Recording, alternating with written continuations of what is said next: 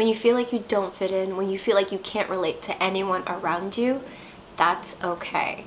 Honor your individuality. Stay true to your visions, your goals, and your ambitions. Oftentimes people may not understand or may not be able to relate because your vision and your goal are so grandiose, so larger than life, and that's fine.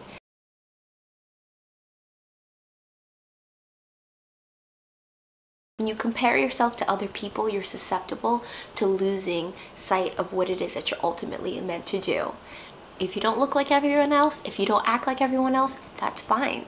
That's actually unique. That is what we need in life. That's what we need in society. People who are game changers, people who are leaders. Follow your instincts and stay true to self.